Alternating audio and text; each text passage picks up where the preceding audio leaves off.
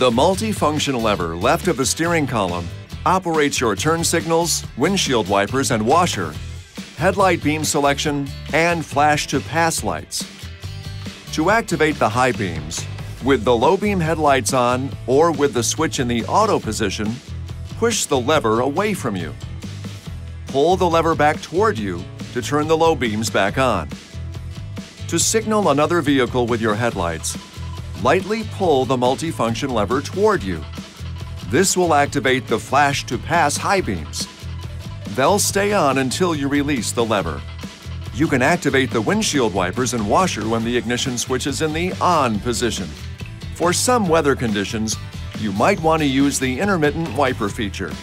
Rotate the end of the multifunction lever to the first position past the intermittent setting for low-speed wiper operation, or to the next position for high-speed wiper operation.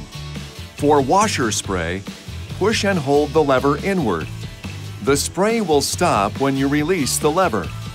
If your vehicle is equipped with auto headlights, your lights will come on anytime you activate the windshield wipers and will turn off when the wipers are turned off if they were turned on by this feature. To activate your rear window wiper, rotate the center of the wiper switch to the on position. To activate the rear window washer, rotate the switch all the way forward.